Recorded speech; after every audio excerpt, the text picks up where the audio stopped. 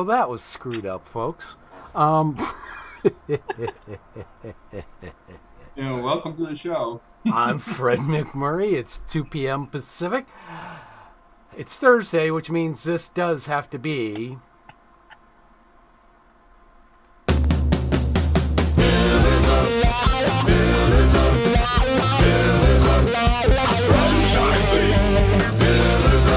All right, enough of that. Yeah. We already had the music earlier in that wonderful little whatever it was. Ooh, it must have been a rough hump day, huh, Fred? Yeah, rough week, long week, whatever, a good week, whatever. We've made progress. What can I say? What's up? What's the word on the street, ladies? Oh my gosh. Okay, so Elizabeth, one of my favorite places to go for lunch or dinner, doesn't really matter. And the irony of this is I always think, oh, let's go here because I can get a healthy bowl, right? Mm-hmm. Is Chipotle. Now, granted, by the time I'm done filling my bowl, it's still over 1,000 calories because I can't go anywhere without the sour cream and the guacamole and the cheese. But it's fresh, so doesn't that go for something? So good. But I've talked before about the one area of McDonald's that I go to and how they automated the drive-thru and how it makes me crazy because I order a large iced tea unsweetened and it always goes, what? And then I have to talk to a real person anyway. And so I figure, what the hell is the point with automation if they don't understand me? Right. Now, to combat the workforce shortage, I was just reading that Chipotle wants to go into essentially almost full automation. And I'm so disappointed because honestly, I kind of like going through the line and talking to the people, even though they don't all roll the burrito the same. I enjoy Wait a second. Can you say that on roll the burrito? Is that a acceptable phrase? It is not a euphemism. It is a literal description of how they create food. So I don't know what goes on. Yeah, I don't know what goes on in the California ones, Fred, but I mean, here in Illinois, we're just talking food. A burrito is a burrito, right? Yeah. I don't know. I think that's non-politically correct. I'm going to have to research that. Okay, well, here's the funny thing. Here's the interesting thing, Kristin. When we were talking about this, I went to look up what they were doing. And what I came across was this long list of articles about Chipotle and automation and labor shortages and their philosophy of business. And in 2012, there was an article out where they were heavily resisting anything automated. In fact, I've got the quote right here. The quote is, "I hope the experience of coming into Chipotle and ordering on the line is substantially superior to ordering on the phone. There's all this communication as you watch what's being made." So that was part of their business model, was to have people in the line, seeing the fresh food, making it customized, to what you wanted. So that was where they were going. And then in the next iteration of Google searches, it starts showing them struggling with worker shortage like every other business is. And they started to offer, they started talking about, it's all about our people. It's people, people, people. They started offering educational benefits, higher compensation. They had more, they were sending kids to school and not having them pay interest. They're going to pay for all these things, trying to create that incentive for them to work. And then the third phase, when you look through the history of it seems to be that they're now having to embrace this automation because they still aren't having the workers. And isn't it sad? Because, we've talked several times about it's not about the money, it's about the why, and it's about something bigger than just the wage. And so one would think, in theory, and certainly when I was around the age that I would probably most be interested in working at Chipotle, I mean, having somebody help me pay for my schooling is huge. Yeah. And maybe what they need to do is offer it to people who are carrying student debt rather than trying to get kids who are currently interested in going to school, try to get the folks that are carrying a debt and help them pay it off as they go. Maybe that would work. But yeah, I think it's probably indicative of, well, not only is it indicative of just the marketplace, the job market in and of itself, but it makes me nervous in terms of, though Chipotle is not a franchise, is this paving the way for franchise QSRs as we go? Are we going to see more automation? And I mean, I don't think this labor shortage is here to stay forever. I mean, eventually there are people who are going to need and want to go back to work. So then what happens? We've replaced people with automated. Well, AI. and that's one of the biggest fears of I think older generations looking to where we are now, was that everything would be automated and automated people out of jobs.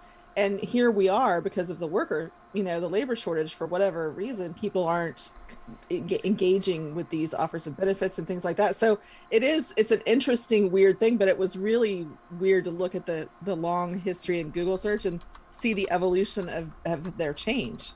I just want to point out that you said older, and I did just hit 50, but the fact that you put me in the older and 50 category, I'm going to try not to be upset because we're there together.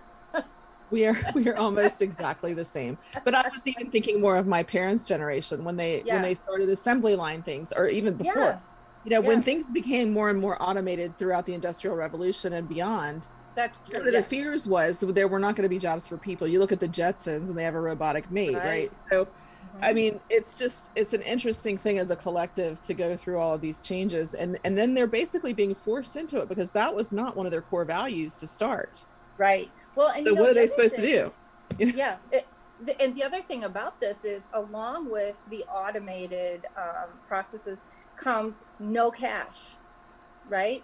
That was one of the big things. It's going to be a cashless, is how they're testing it anyway. Mm-hmm. And that has become more and more frequent. I remember going into places and they're like, sorry, it's cash only. And I'm like, oh man, all I have is a debit card. And now it's the opposite, where it's like, listen, if you don't have a debit card, we can't take cash. And I'm like, well, what the heck? So it's very interesting. And, I hope that Chipotle will remain nimble, so that as things kind of tilt back the other way, they can pivot yet again if they need to. But this will certainly be interesting. And so if you happen to be in one of those markets where they're testing it out, don't be shocked. Make sure you carry your debit card, or that you have your app on your phone, because who knows, it might be, Google or Apple Pay or Chipotle app only, which my son will be happy with. You get extra points for using their app.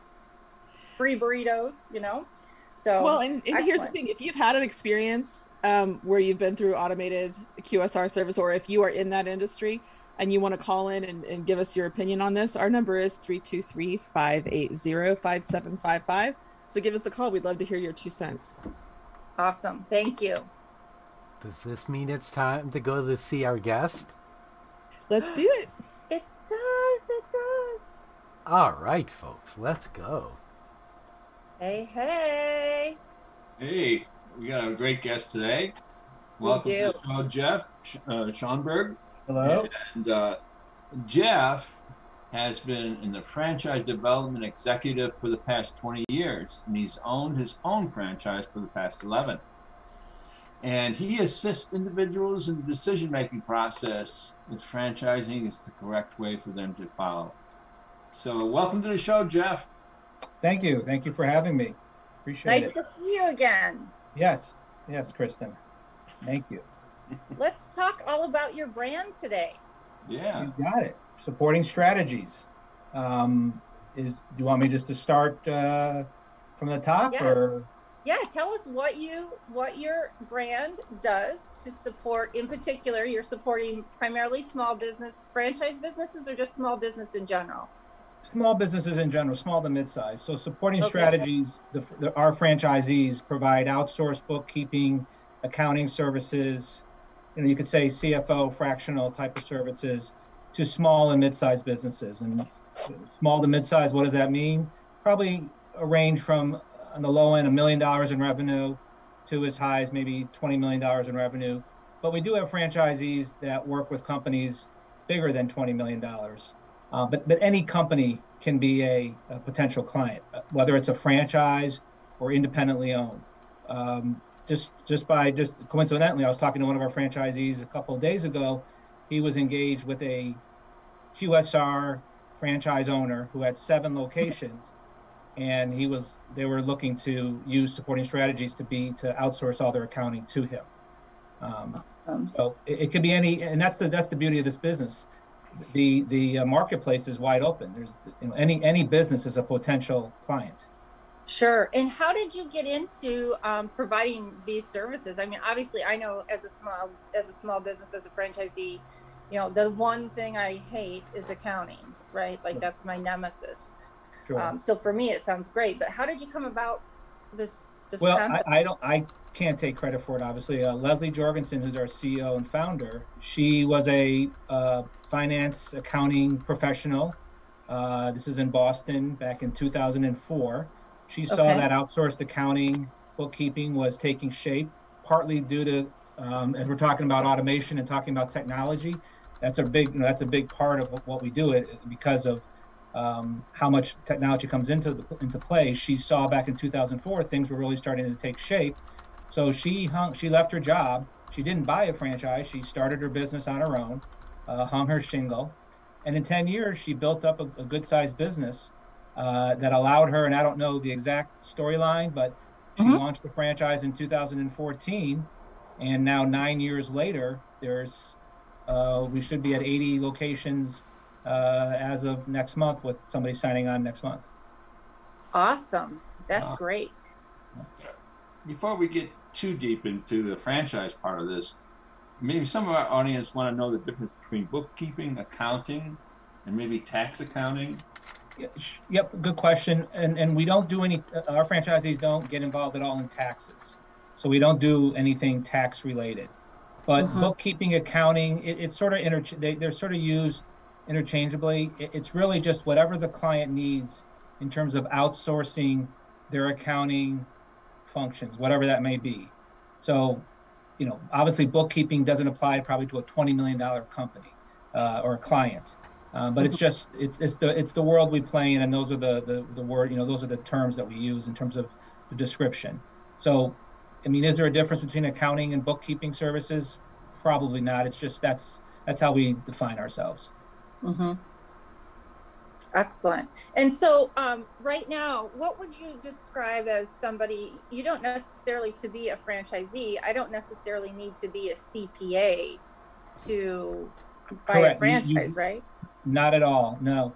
So the ideal so when the business was started, ideally we were they were approaching CPAs, accountants, etc., which still makes sense. But what has evolved over time, and what really separates our top performers from middle performers, is the individual that has a strong business acumen, but also experience with networking, business development, leading and managing a team.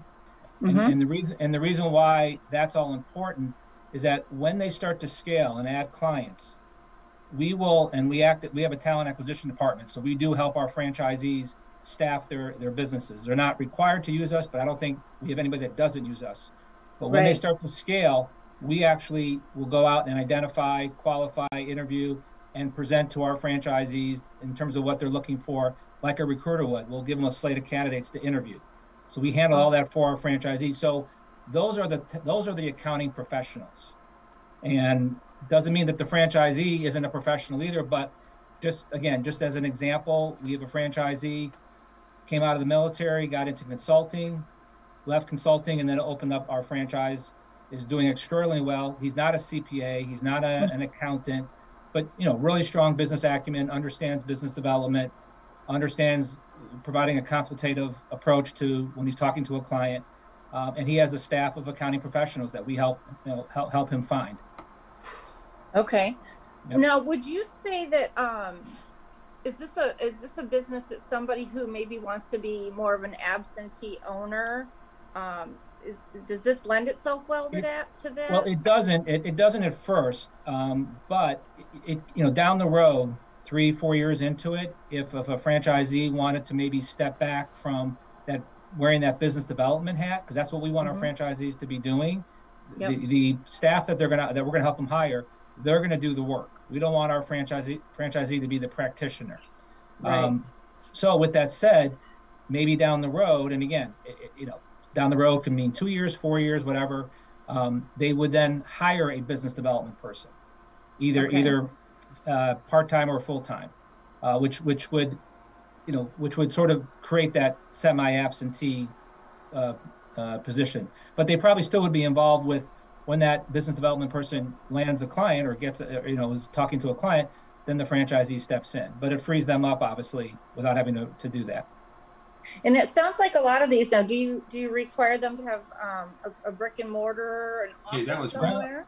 No, that's the beauty of our business. Very low overhead, extremely low overhead. We're 100% remote, and we were remote before COVID. So this isn't a pivot or anything like that. All of our franchisees work out of their homes. All of their staff work out of their homes. There's no very low overhead. There's no car or van to get to wrap. There's no inventory. There's no signage. It's a very low overhead business with a high margin. Our franchisees, on average, are experiencing a 40% gross profit margin, and that includes, and that's in our FDD, and that includes the 10% royalty and that office's labor cost. So the rest of the overhead, and this may sound silly, but internet, minor things. Their nets aren't far from the 40%. Nice. So not only can you start this business from your home, but you can continue to develop it pretty high without even leaving your home. Exactly. Other than our client acquisition strategy is based on building a referral network that we call Evangelist Network. So within your specific territory, within the franchisee specific territory, on a weekly basis, they might be going to a couple networking events, meeting with with accountants, CPAs, attorneys, anybody who works with businesses that can be a referral source. And that we always joke that the franchisees' advertising cost is a cup of coffee, because they're not spending money on advertising. They're meeting people and telling them what they do. And then with the snowball effect, they start to get referrals from that. They each have a website. We manage that website for them. It's search engine optimized. There's digital marketing that we'll do for them. But the majority of the client that they acquire is through this this referral network that they build. Wow. And then as they scale and get clients become referral sources. So I've got a couple questions for you. Sure. What are the top 3 things you're looking for in the FDD for a potential owner? And then, let's go with that first, and then we'll. So the top 3 things that we're looking for in the FDD? The top 3 things that you're looking for in a potential buyer of your franchise. Sure. So it would be what we were just discussing, that strong business acumen, obviously, entrepreneurial spirit, but that strong business acumen, either a track record of, or they're comfortable with business development, ideally some type of track record.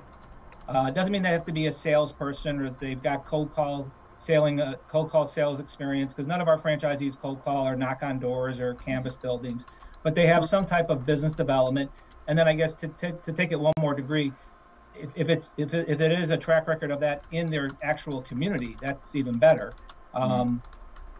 Management skills, that they've led a team, that they've managed people. Doesn't have to be 20, 30, but they've had some experience that way. Those would be the top 3 things: business acumen, business development experience, and management experience. And of course, there's a lot of open. We're not rigid in exactly who we're going to look at, but just in general, those would be the 3 areas. And what type of investment would a potential candidate be looking at? Yep. So our FDD, the low end startup to the high end, is $77,000 to $103,000. Now that includes the one-time franchise fee of $60,000, one-time franchise fee, and it includes a recommended or suggested on the low end $10,000 working capital to $30,000 working capital. So if you back out the working capital on the low end, the $77,000, and you back out the $60,000, you're looking at another, what was it, $10,000, $13,000 or so in startup costs, and then on the high end, you're looking at like $77,000 in true startup costs, which includes the franchise fee. So it's very low compared to other businesses. I'm not saying that this is not, this is cheap, but it's compared to other businesses, very low. Jeff, would you say this is I mean, to me, I envision this as something that someone could start even while they're either wrapping up a professional career, you know, kind of as a transition. You know, they know they want to start something on their own, but they kind of start this as they ease out of their professional career. So they keep a lot of the connections they have and things of that nature. So the connections are important, obviously. And the connections don't have to necessarily be in their territory. Like we all have, you know, LinkedIn connections and things like that. So we'll capitalize on that as well once they join us to make an outreach to those individuals to make them aware of what the franchisee is doing. In terms of what you're suggesting, Kristin, I mean, ideally we want them to be we want this to be their full focus. So again, you know, we're open to discussion. If somebody, for whatever reason, wants to join us, we put everything together, but they still they got a 3-month assignment or something, that's fine. But we don't like to paint it as semi-absentee or anything like that. We do want them to be, this is their job, this is their focus. Because it'd be a disservice to them if we didn't, you know, paint it that way, because you're not going to be successful doing it part-time. Sure. One of the final questions that I have about this is, obviously this is not a clear-cut territory type thing. Well, it is and it isn't. It is and it isn't. They do get a territory. So every franchisee has a geographical footprint, and our territories are created. The way we create them is that every territory has a minimum of 20,000 businesses in it with an employee count of 100 or less.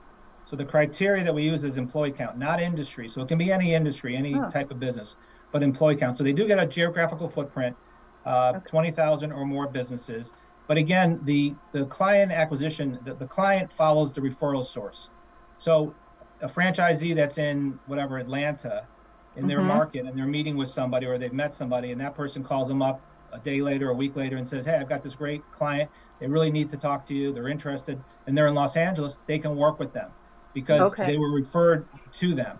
The one thing our franchisees can't do is if they do any advertising, they can't do it outside of their territory. And they can't join business networking groups, chamber of commerces, things like that outside of their territory. I see. Okay. Excellent. Yeah, we've got a couple of folks we work with who are in national networking groups. And I'm thinking, oh my gosh, she would just do amazing at this. So that kind of answers that question. So. Yeah. Okay, awesome. Wow. How does somebody get a hold of you, Jeff, if they want to talk to you further about this opportunity? Well, my phone number is 215-285-8108. Okay. My email address is my first initial J, last name Schonberg, SCHONBERG @supportingstrategies.com. Or they can go to the website supportingstrategiesfranchise.com.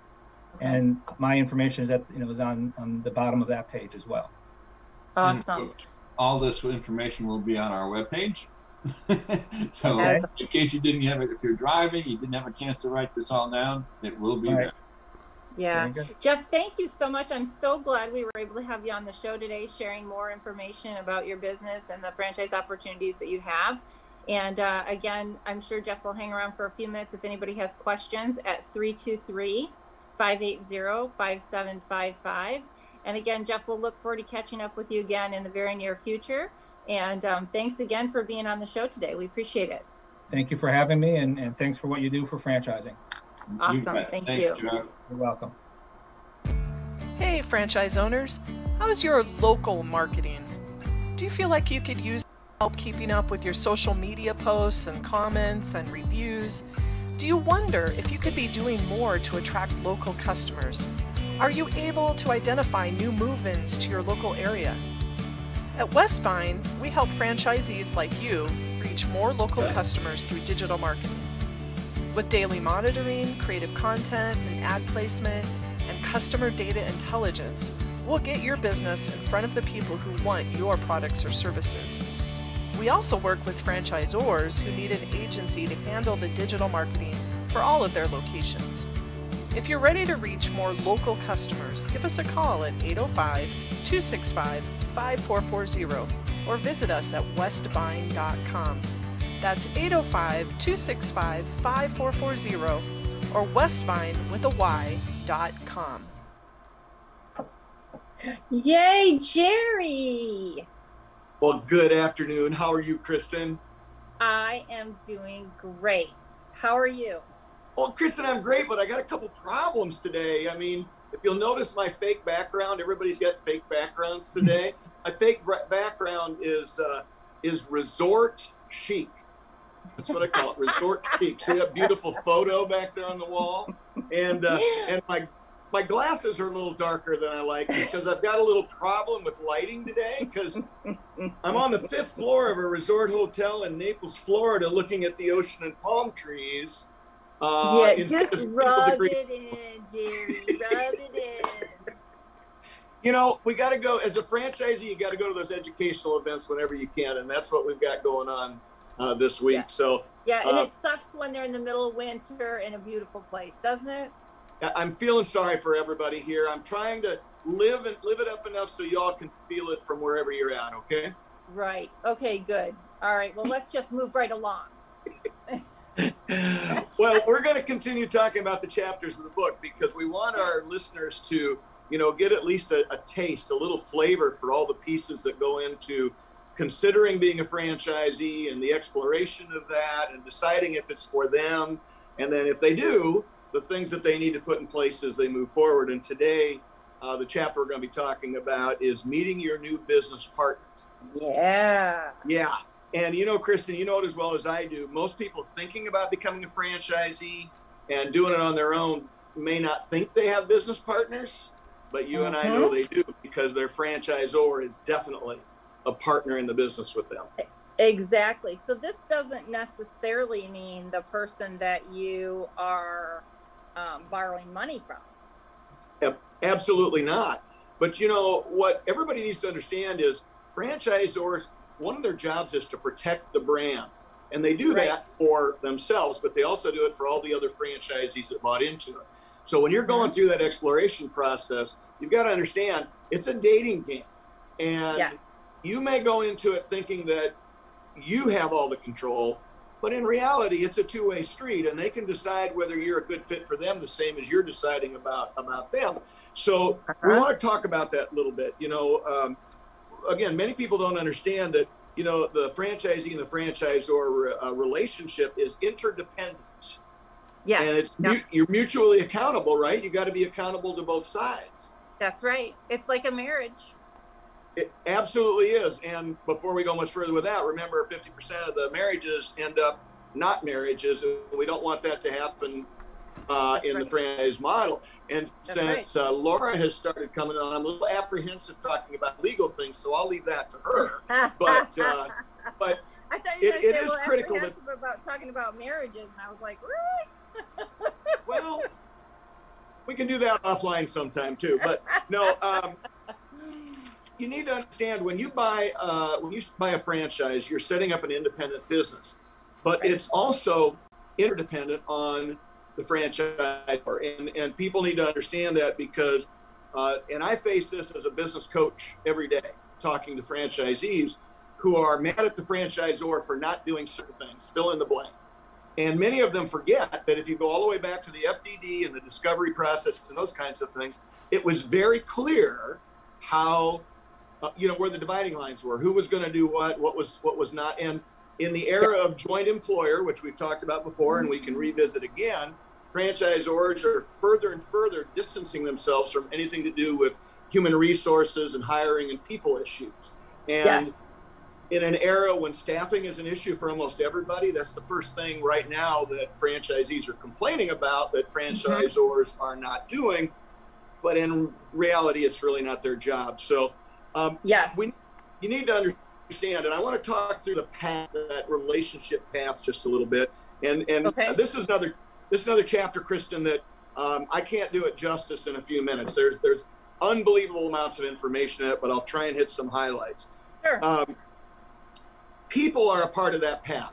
And I'll tell you that when we first got into franchising, and we started talking to the people at corporate, many of them 17 years later are still really dear friends of us. We wouldn't be where we're at today if it weren't for them. But that's because we created a relationship with them. It wasn't just business. It was about them as well as it was about us. So I would suggest what you're going to have, or the process is, you're going to talk to a business broker. Many people start with a business broker who introduces them to maybe several concepts, and you sort through that with the broker. That's right. You probably will get introduced to a franchise development person from corporate who will take you along that path. They likely will facilitate Discovery Day. In the past, it's been in person, where you would go to corporate and meet the VPs of several departments. They do a 15 to 30-minute presentation so you can ask questions and so on. Many of them are virtual now, but the same thing happens. But what we did a little different than a lot of people do in that case, we wanted to know about those people as well as the business. We wanted to know what got them up in the morning, why they were excited about the franchisor, why they worked there, what were the successes they'd seen and the best practices that went into those. And by asking those kinds of questions, you really quickly create a relationship. And one of the things I want everybody to understand that's listening, franchisors are looking for future rock star franchisees. Absolutely. They may have dozens of people talking to them on a regular basis, and they're trying to sift through all that sand and find that diamond in the rough. And when you engage with them at a different level, it puts you at a different level, not only then, but moving forward into the future. Right. And it sounds cliche, but it really is. We're all in it together, right? Because your success is their success and their success is your success. I mean, it really does go hand in hand because you're all wearing the same brand. Well, yes. And, most franchisors really look at you as a human being and a part of their team, and they really want to help you and your family. But at the end of the tunnel, right, at the end of that road, they still get a piece of every revenue dollar that goes through every location you've got. And if they've got 4 people that want the same location, the same license, they're likely going to try and pick the one that offers the best return on investment for them. So we've got to understand, creating that relationship puts you in a different position with them when they're trying to decide who gets it and who doesn't. And so go beyond the norm. And we all know that, your skill level and your determination, your commitment, and those kinds of things weigh very heavily in the process about not only if you're successful, but if you get chosen to be a franchisee. But it still comes down to people. And those franchisors and the development people are looking at you and thinking about what it's going to be like to work with you for 20 years or 30 years.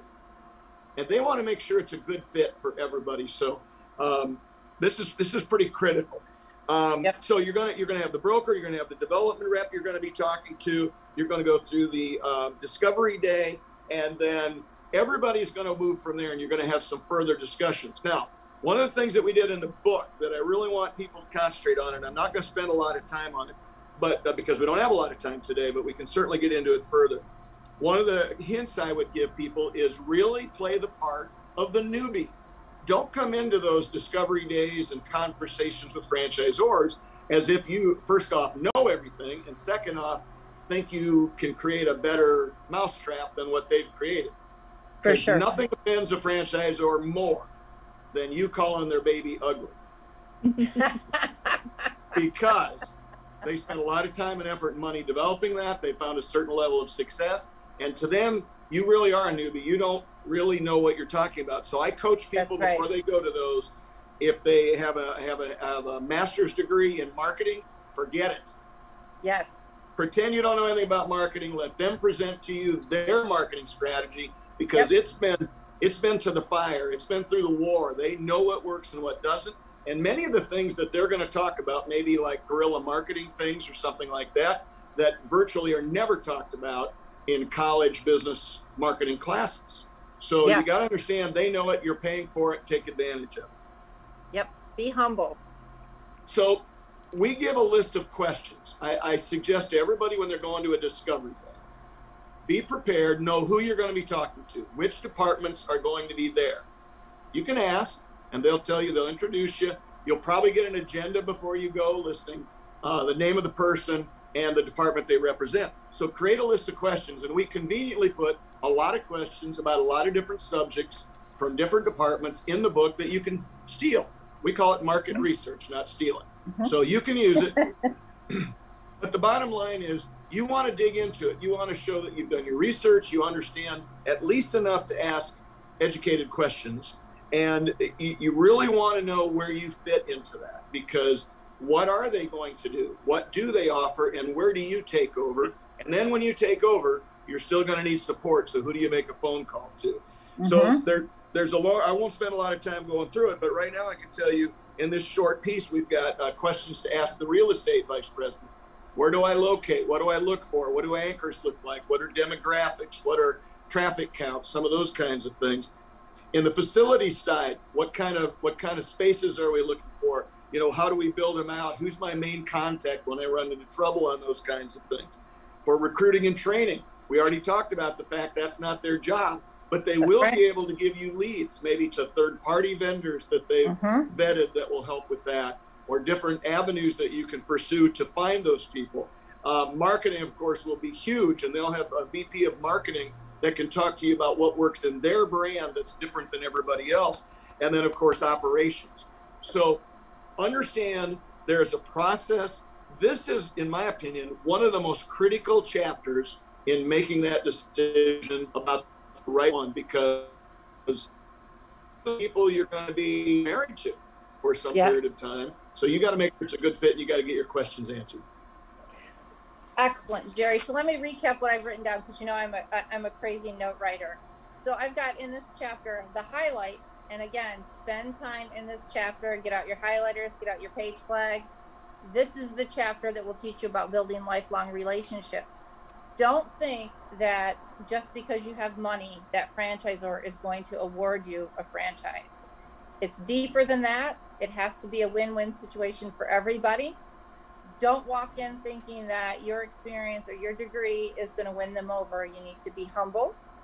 Be prepared at Discovery Day. Know who you're going to meet with, and start to build a resource list of who to go back to when you need help, because inevitably there will be times that you're going to need to pick up the phone and make a phone call or drop an email to somebody for some help. And again, remember to spend time in this chapter so that when you go, you are prepared.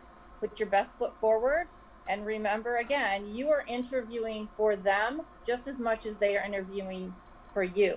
So this has got to be, it really does have to be a marriage. And, you know, I want to point out that, you know, I am still the broker that helped me buy my business. Welcome to Blog Talk Radio. Please hold and you will be able to listen to the show. When we started doing Pillars, I follow her on Facebook. The development gentleman that I had at Molly Maid is your CEO now at Great Clips. Unmuted. Rob Goggins. I mean, fantastic people. And those are, you know, the people that Ray and I had at Molly Maid are now at Lash Lounge and Franworth. And that's what we're talking about. It is a close-knit community. So make those connections, because they will follow you through franchising. So I think that's great, Jerry. And I did get through this chapter. I really enjoyed it. And I really hope people take time with the book. And I can't emphasize enough highlighters and page flags. I'll tell you to what, own it. This, I don't care if you buy it or not. I literally, you don't make a lot of money on books. I'm just going to be upfront with everybody. But the fact is, the information in here, even in just one chapter, will save you tons of money, immense amounts of headache, and lots of time. So consider it. I'll tell you a really quick story to close this out, but I have actually been at a Discovery Day with somebody who is brilliant, literally world-class, works with some of the biggest companies in the world. And he went into that thinking he was going to change the processes the franchisor had and make them better, which in effect said their baby was ugly. He did not, even though he had money and experience and all kinds of cool things, did not get accepted as a franchisee. So word to the wise. Yeah. Kristin, always a pleasure. Well, thank you again. You don't get out of it that easy, dude. I have 2 questions today. All right, give me the easy one first. No, going to give you the hard one first. You'll understand why in a minute. So, I was having a discussion with a potential mentee, and I got into an argument with him. And you're going to say, go figure. I know. It's kind of a given. They were, they've been torn between starting their own business and buying a franchise. And their thing was, I really don't buy a franchise. I lease a franchise. So, how is it different between leasing it and buying it? What would you say to them? That's a great question. You know, and that person just has a different take on it. In effect, you buy a license for a period of time when you buy a franchise. 5, 10, 20 years, depending on what the franchisor lays out. So if you want to look at it from that standpoint, sure, you're leasing it and they could always, you know, not renew your license at the end of that period of time. But I will tell you this, franchisors will not do that because you are the pot of gold at the end of the rainbow. You're going to continue to send them royalty money all the time. So if you're successful, they're going to keep you forever. They're going to actually renew ahead of time to keep you involved. Yep. They're going to go overboard to make sure you have opportunities. And you do not get that when you go into business for yourself, by yourself. So I understand what they're saying. I disagree with it wholeheartedly. I believe, as we talk about in this show all the time, that having the peer group support that you have with franchising is worth whatever you got to pay. And that's beyond the support that you get from the franchisor themselves. So great question. Yep. We disagree. I would not get in an argument because you don't win those, Fred, but I would change their mind. I just enjoy arguing. So now for the second question. It's the easy one, and you'll know why. Rumor has it that you are going to be in San Diego at the end of this month at the IFA convention. So the question is A, it's a two-parter, will you have books there for sale? And B, will you be charging for autographs? The question to A is yes. We will have books there for sale. We will have a book signing table where people can come in and we can talk about what's in the book and give them some guidance and sign them and all those kinds of things. So yes, I'll be there. I'll be very engaged at IFA this year, partially because the book came out. So I'll be there. I'll be happy to talk to anybody that shows up to catch up with me. And the last question, which you didn't bring up, is this a good time to buy a franchise? And guys, you're not going to get me to change my answer on this. People are leaving corporate America. They're looking for a difference in their lives. They're looking to take control of their lives and live a better life. And franchising is the number one way to do that. But you do need help to make it to the top. So yes, do it. I would say do it sooner rather than later. And you've got mentors on this show or mentors close to you. Find some help. Signing off for this week, folks. Thank you, Jerry. Laura, how are you? I'm doing really well. Thanks for having me. Awesome. Welcome again to Laura Liss. Laura is our legal advisor on the show again this week. And Laura, I understand today we're going to be talking about marketing requirements in that big, fat franchise disclosure document. Absolutely. So, you know, there's a few different types of marketing, right? A few different times that franchisees are thinking about, you know, they need to be thinking about what they are going to put forward in their business. And I think, you know, I tell every franchisee this, you know, when I do my review meetings, when I review FDDs for clients, okay, the last thing I put on my review checklist, okay, every time, because we talk about everything. We talk about the whole FDD, we talk about their business, their financing. Ultimately, it's all about marketing, right? That's how they're going to grow, right? That's how the business grows. That's how the brand grows. That's how consumer awareness grows. And that in turn means your business grows. That's right. So, you know, to me, you have to, as a franchisee, absolutely love their marketing, at least when you buy, right? You know, marketing can change, right? They can come up with new splashy things. But you have to love their brand, and you have to love their, you know, what in the industry we would call marketing collateral, right? You have to, however, they're giving you pieces to use. Okay. So whether that, you know, what should I put on my, you know, Facebook ad, or, you know, should I have a billboard, you know, all of these things, right? One of the things that you pay for typically through what's known as an ad fund or a brand fund or a marketing fund is that you as a franchisee are contributing 1, 2, 3, sometimes more % of your gross sales. Okay, right. So it's not a small amount towards the franchisor having a budget to be able to create this marketing. And when there are other franchisees in the franchise system, assuming you're buying into a system where there's, you know, power in numbers, the franchisor is able to pool all of that. Okay. And so they are able to actually create some really, hopefully decent marketing collateral for you to use. Can we, I want to clarify for people who may not be familiar with how we use the word collateral. And in this sense, collateral would be, for example, print examples. So for example, in my brand, collateral would be the artwork for logos on the car. Collateral would be the artwork for postcards or the artwork for social media pages. So when we reference collateral, that's what we mean. It means you don't have to go out and make the videos. You don't have to go out and design the logos. That collateral is done for you. Absolutely. And I would even take that a step further. Okay. I would say that the collateral, it includes things like a handout, right? Back in the day when we all used to actually see each other, you actually saw your customers, right? In your business, maybe they would make a nice, like a door hanger, right? That's right. Yep. Something that could actually be put out physically. If somebody has questions, right? Like an FAQ, those things. Because ultimately the franchisor wants all of that to look really smooth. They want it to reflect the brand well. Right. They don't want, sort of junky looking, homemade, whatever, and sometimes that can look cute, but more often than not, it looks a little, questionable. Right. And when you're building a brand, you need consistency, right?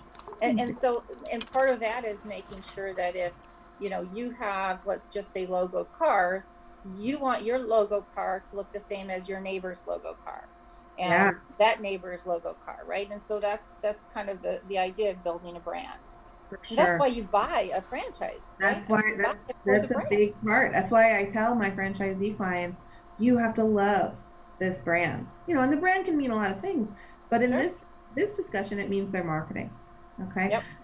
So we have that first, type of marketing, which is a percentage of top line sales, right? And that's going to the brand fund, the ad fund, whatever it's called in that particular franchise system. Okay. And that's pooled. Typically the franchisor will have no obligation to spend it in, your particular territory.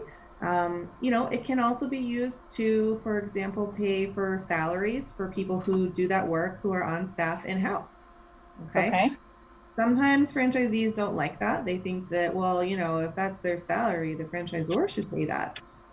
But in reality, oftentimes it would cost more for them to outsource it, to a marketing firm to get the same amount of work product. And so there's really no way around the cost and nobody would dispute if they said, oh, well, the fund paid for this marketing firm to develop this collateral. Right. Everybody would accept that. So really where the industry is that those type of administrative expenses are common. Okay. Okay.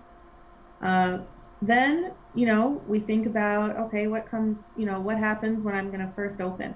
And I know we have another speaker coming up who's going to talk a little bit about their grand opening, right? And not coming yet, but they're starting to have to think about, how do I get ready? How do I tell the public that I'm coming, basically? Right. Here, you should get excited, like I'm excited. And to do that, we think of that as our grand opening advertising budget. And every franchise pretty much has a minimum required amount and usually a marketing plan for that grand opening. Okay. And that's really beneficial. I encourage clients to really dig in before they sign, before they sign the contract, to say, okay, what are we doing with this $10,000, $20,000, $30,000? Where is it going? How are we spending it? Am I doing internet? Am I doing ads on Facebook? Am I doing, door hangers? Am I doing, mailers? Whatever it is. Again, I would echo what Jerry said, that if you have a background in marketing, please, I would encourage you not to wear that hat when you look at it. It will be really hard to take it off. But it's something that they are experiencing every single day. Okay. Yep. Maybe you do have a great idea that they should consider. But try not to shut them down and call their baby ugly. Yeah. While you share, your wisdom. Sure. It is very, questionable if you're really committed to the brand, if you're saying you don't like anything about the brand. Laura, are these marketing amounts, are these usually something that you can negotiate in your contract, or are these pretty steadfast? I would say that these tend to be pretty fixed. And the reasoning there, and there are other things that I do help clients negotiate. And so I get this question a lot, is this negotiable? Is that negotiable? Yep. And some of that I would say varies by the size of the franchise brand. But in this case, for the marketing fees, I would say they're not something that we typically negotiate. Okay. And the reasoning for that, if we think about the grand opening, especially, you want a really good grand opening. Sure. It's tough to recover if you don't have that, frankly. It's tough to get that momentum back, right? And when we say grand opening, we're not just talking about the day up, because you're like, how could I spend $10,000 on the day, right? $30,000 on the day, like, without just basically burning money, right? How could I spend that on the day? Sure. In the industry, that is really considered typically the 30 to 60 days before the day. Okay. And then the 30 to even 90 days after the day.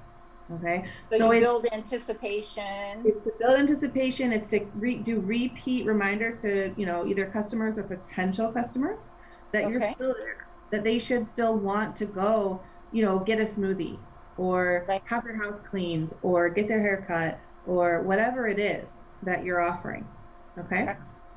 And that kind of, consumer penetration, if you will, really important. On average, I've heard multiple sources say it takes roughly, 13 touch points before someone really remembers and decides to buy. And maybe it's a smaller purchase, but if it's something, more expensive, that we'll take that. Now, I've heard of franchisors requiring people to use very specific marketing vendors, and some don't. Do you find one to be more, we'll use advantageous, cumbersome?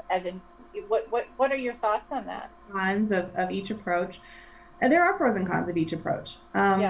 When it is a mandatory marketing vendor, usually that means that it's a very streamlined plan. So that's a pro, right? Because otherwise, if you didn't have someone like that, and they said, okay, well, you need to spend, $10,000 on social media advertising. And maybe they would give you, the stock images, and they would give you the stock text to use and that kind of thing. But they wouldn't necessarily tell you how to place it, or, that is a big detriment if they don't do that. That's a problem, because you don't know how to place it. I mean, I know just enough about Google Ads to be dangerous, but I'm not anywhere near an expert. And most franchisees are never going to be an expert. That's somebody else's job, right? So it is advantageous to have at least a preferred vendor.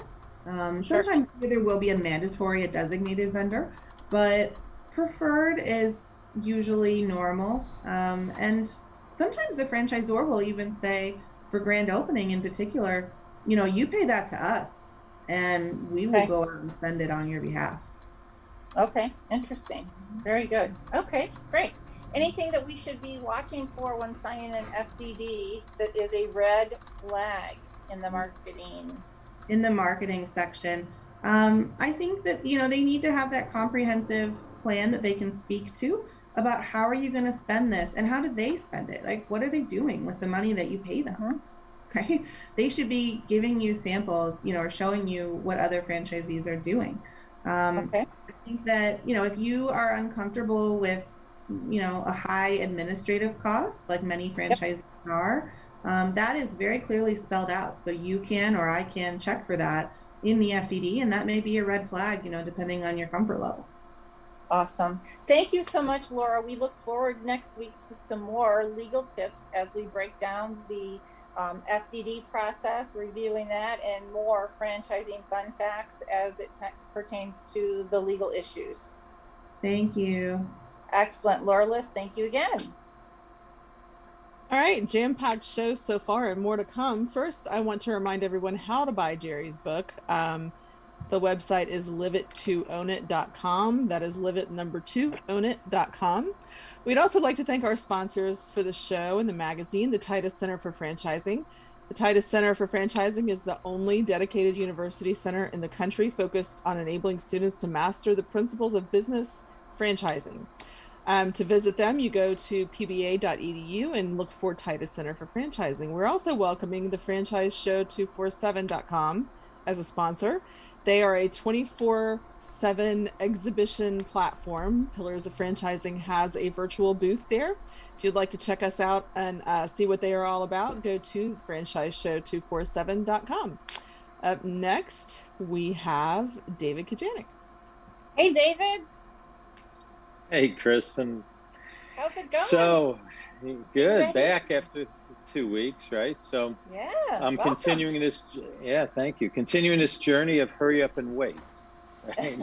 So this is a good theme for all prospective franchisees to know that this is real life. That's why we're doing this segment, right? Yeah. So it really hasn't changed from the very first time I did this 28 years ago to now.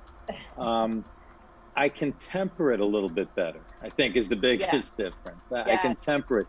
Where back then it was my first business. What's taking so long? Let's go build the place out. All those things. And now it's, we'll get to it. We're going to open. There's nothing to stress out about. It's going to get there, right? But it is still hurry up and wait. So it's, it's hard to give an update every single week or every even couple weeks, because you could say, wow, a lot happened and really nothing happened. So over the last couple weeks, we found a contractor. They've applied for permits. Hopefully they get them soon so they can get started. We've ordered some of the equipment, and nervous about a lot of other equipment because of current delays of some things. So hopefully those things will come in. We've had some ups and downs with some potential hires, some we thought we had, then backed out, et cetera, et cetera. So those are all things that are normal. So what do we do now? Well, right now it's the same thing. So the contract is in motion. We've got ads running for hiring. So the next thing is something Laura had alluded to previously, and we're in, let's plan the marketing, right? Yep. And so similar to what Jerry's outstanding segment was, you start pulling together all these people that now are going to be the people who are going to help you build your business.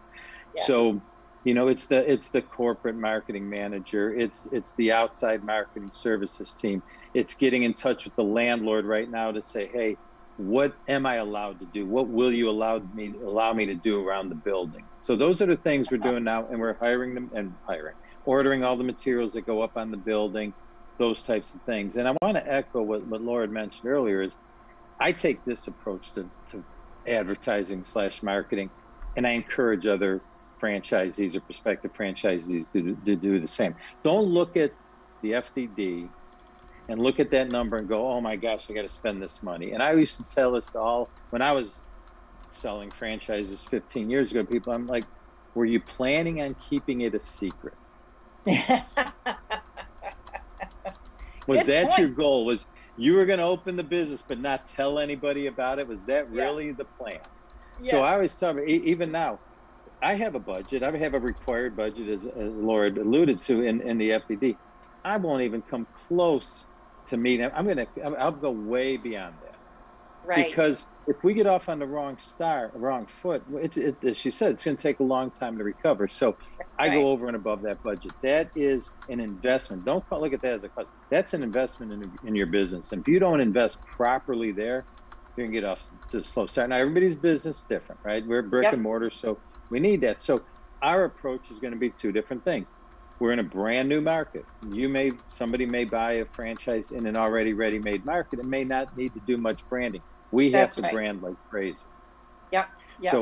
So even though billboards or certain things might not be in that grand opening required package, I'm exploring them right now because I need to get the word out and scream from the mountaintops, we're here, and get used to that name. Then we'll take a more targeted approach to generate leads, to get people to get trial and come into the place. So two different approaches on the grand opening. And then I want to address one thing real quick is The other thing, you have different strategies for different times, right? So it's grand opening, but ongoing, everybody's going to look at FDD, go, I have to spend 1% or 3% or 5%, and I have to do a co-op, whatever that case may be. And my feeling is this, when it comes, they talk about an advertising budget. I'm one of the few who will always say, I don't have an advertising budget. And everyone looks at me like I'm crazy. And I tell everybody, I says, if you were to put $1 in the bank and they guaranteed you were going to get $2 back, how often would you do that? Every single day, all day long. It's the same thing. So it's two approaches. If I know I'm going to run an ad and it's going to cost me $10,000, but I'm going to get the return I want on it, I'm going to do that over and over and over and over again until the next point, which is what I call the point of no return, where it doesn't make sense. Now you know where you're stopped. Now you can look at some different implements. So that's just my thoughts on marketing and things that have worked. Grand openings, different from ongoing. This day and age is much different than it was 28 years ago, and you have to be able to adapt and do what's best for your business. Sure. I think though the good point, David, that you really made that I want to point out to people is because you are in a new market and it's a newer brand, that absolutely justifies spending more in that marketplace because you're not coming out with a household brand. Yep. So good points looked at, things to consider when you're out there shopping for a franchise. David, thank you so much for sharing once again your journey with us. We look forward to hearing from you again in a couple weeks to see where you're at. And we really appreciate your feedback and your honesty in your approach to marketing. You got it. Anytime. Take care. Awesome. Thank you. All right, back one more time to wrap things up. We are still looking for sponsors. If you would like to sponsor the magazine or the show or both, please send me an email at elizabeth@pillarsoffranchising.com. We've got some great opportunities to get the word out. Our exposure is growing every single day with the team of people that we keep growing. So be sure to take part in that. If you have not subscribed to the magazine, the February issue is out. It is on the website at pillarsoffranchising.com. Please go on and subscribe so that you get the email every time something new comes up. And we've got a lot of events coming up as well. So make sure that you stay tuned to our email updates. Thank you, Elizabeth. Hey, Karen, how are you? Hello there. Happy February.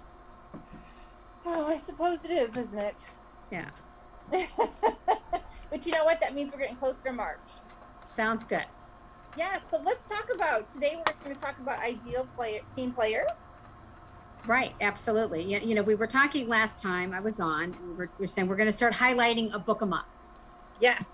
I mentioned ideal team players, so I thought I would take a couple of minutes and really just share a few highlights and share kind of why I like this and why I like this for franchisees. Awesome. As we all know, we talk about the labor shortage, we talk about the labor crunch, and we try to make sure whoever we have on our teams that we're going to make sure that they're team players. And we talk about the ideal team approach, so it's making sure that we're hiring and attracting those right people. Awesome. So there are really three key things that that Patrick Lencioni talks about in his book, The Ideal Team Player. And I love it because he talks about how, and he always takes it through the fables, right? He always talks, if there's a story to tell, and I don't know about you, but I always think about how I'm in that story. I'm in that story and I can see where the mistakes I've made and what's happened there. And he just really brings you along. And he really talks about how you need to make sure that it's really people that are hungry, that they're going to get the work done. They've got a strong work ethic, that they're humble, they've got the humility, they're not ego-centered, and they're really smart. Right. That's not the IQ, that's really the EQ piece. That they really are smart about how their words and their actions and how they impact others. And in the book, I really highly recommend it because it really talks about why you need all three and how leaders can really make sure we're building that and we're focusing on all those different types of people. And even if they don't have all three, the people that you have, how can you build that? So how can you use it to identify when you're hiring, and then how you develop your team players along the way? Awesome. And how long of a read was this for you, Karen? Is this something somebody could do in a weekend? Is this a couple weeks? Absolutely, we can. It's a very easy read, and and if you don't want to read it, I think you can listen to it. And he even has a great a couple of podcasts. He does a great talk on this. Awesome.